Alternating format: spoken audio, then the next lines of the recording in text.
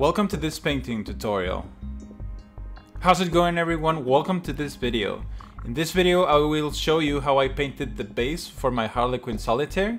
It's a fairly simple process, but I don't have many basing tutorials, and this question comes up every now and then, even from close friends, so I'm going to make this video showing you my process and hopefully it will be helpful.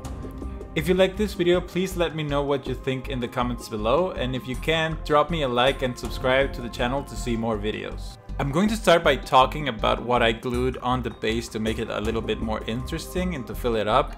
I bought this little box of cut plastic bits that look like rocks from IKEA. This is called Kulort. I don't really know how it's spelled, but you can find it in the flowers section. You can also use slate or small rocks from whatever you like. Just try to find something that it's very sharply cut so that it looks like sharp rocks essentially, and you can use that. You can use slate or just whatever rocks you like, or any other details that you can find. Also for the skulls, I used the skull set from Citadel, and that's a pretty awesome set. I would really recommend you get it. I have so many skulls, I don't really know what to do with them, so I would really recommend you use them. I used two of them, one with a jaw and one without, and just laid them in front. I used super glue to glue them to the base and just wait 10-20 minutes so that it's completely dry. Once that's dry, I'm going to use PVA glue or white glue, and with this I'm going to cover the floor on a layer of this white glue, and just make sure to do it quick so it doesn't dry on you, and try not to get into the places where you don't want sand. For that, I'm going to use a stiff old brush that I have laying around, that its only purpose is to apply glue. And it is okay if it's stiff, because it's going to allow you to reach areas that are underneath other stuff, and just try to apply a layer of this.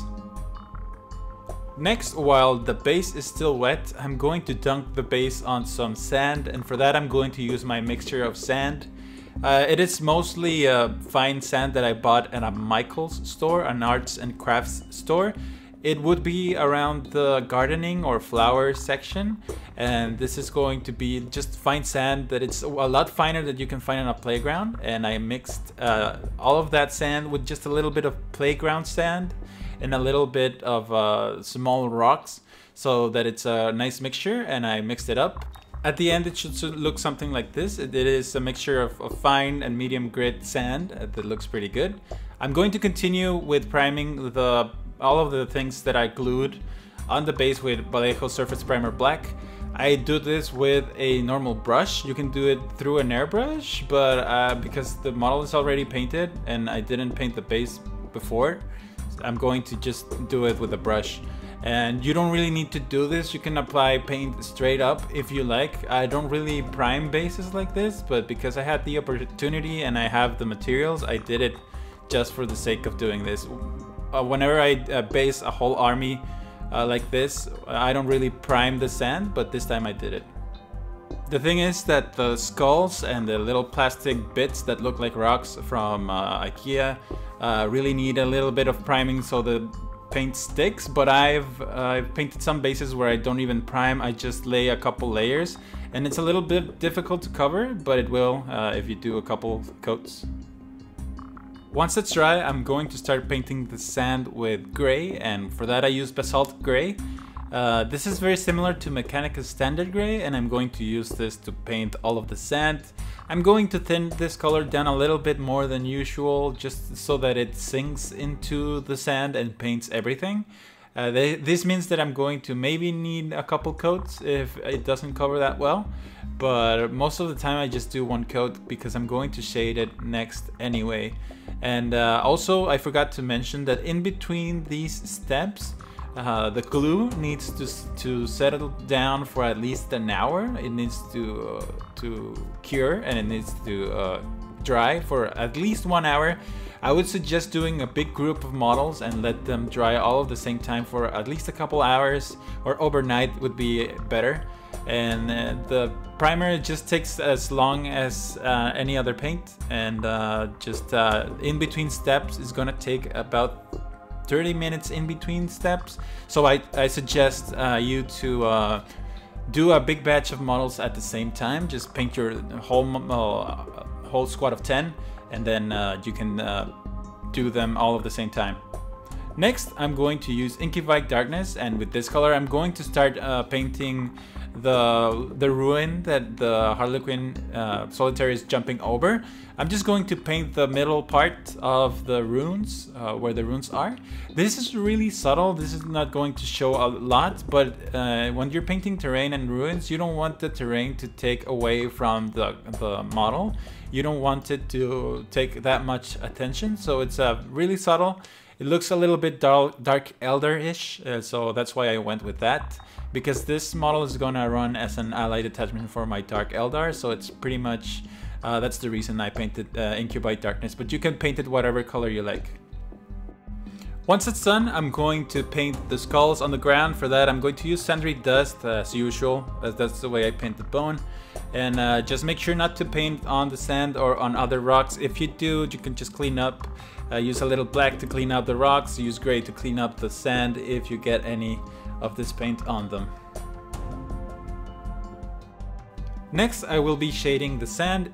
Sometimes I don't shade the sand when I want a brighter color scheme, but this time I wanted it to have very deep shadows. For that, I'm going to use Nuln oil, and this is going to go on both the green on the ruins and on the sand. And this is going to create a lot more depth, and it's going to darken the gray. If you want a lighter gray, you don't have to shade, you can just dry brush. It's whatever you like, and this is the way I like it. After that's done, I'm going to use Agrax Earthshade, and with this color I'm going to wash the skulls on the ground. And that's pretty much it, just the same process as we did with the other ones. Just make sure to get into those eye sockets so they're very dark, and to tint the whole other area of the skull, and leave some pools here and there on the sides of the skull so that it looks like a three-dimensional object.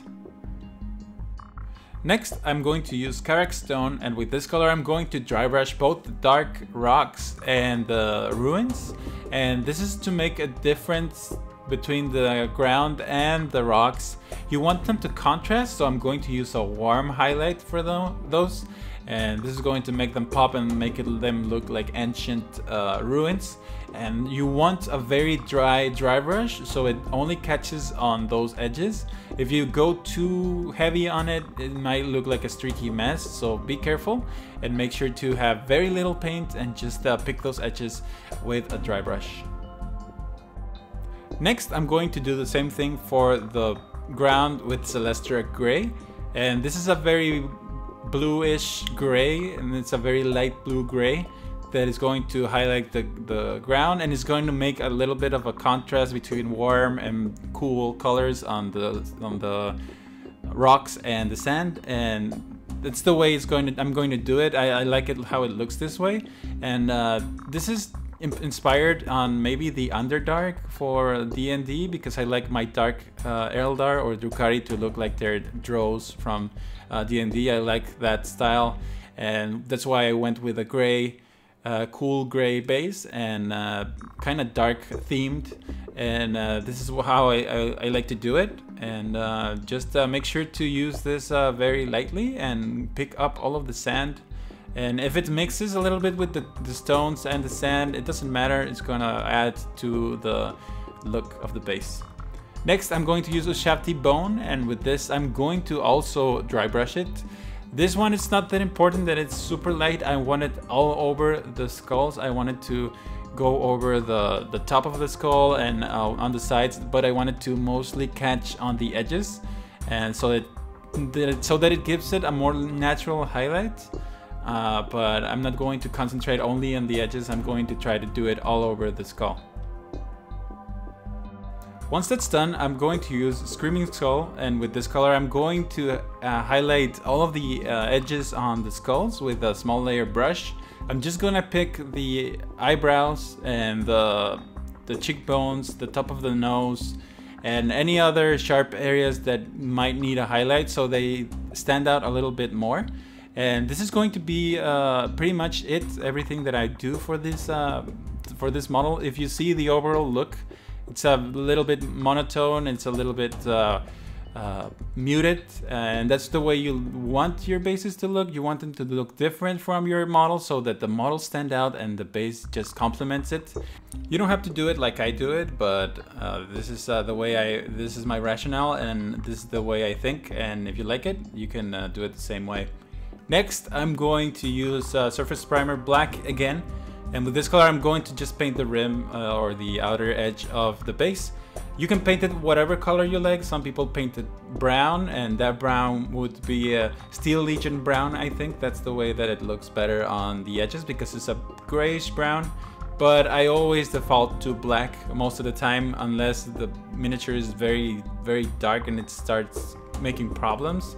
You can pick any other colors like gray or brown, and that's it. Just paint the edge and you're done. And this is the finished model. This is a very basic way to paint bases in my opinion. It's not very fancy. I'm not using any weathering powders or anything like that.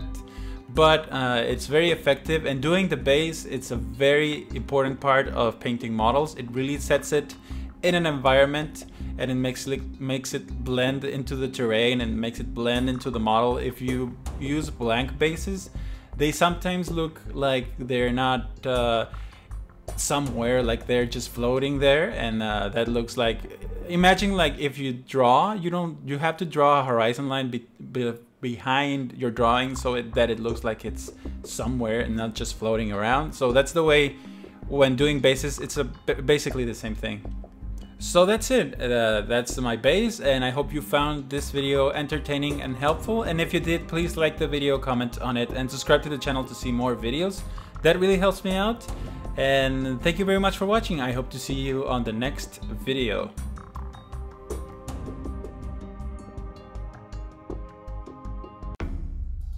You stayed, great!